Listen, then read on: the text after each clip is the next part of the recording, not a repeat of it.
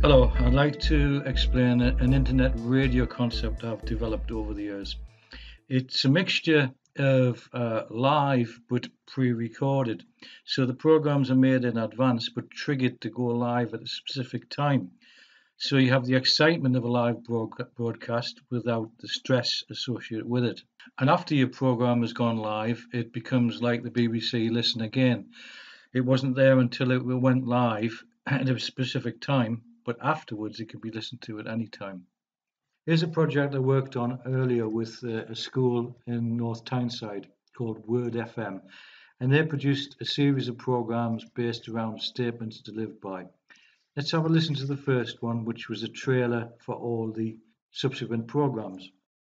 Hello Europe and welcome to Word FM Radio to Live By, broadcasting for the very first time ever out to our friends all over Europe from our base at Holy Cross Primary School in Howden, North Tyneside here in England. My name is Sophia. Just one of the team here. We will be bringing you radio shows packed with music, poetry and chat, as well as great guests.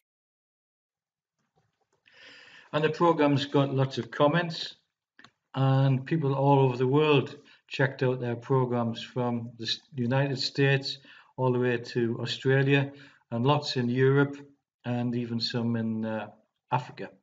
Now, this is what a compiled radio program looked like. As you can see, there are lots of separate audio clips put together to make the final program, and the children worked in different teams producing different parts that were eventually all brought together to produce the radio show.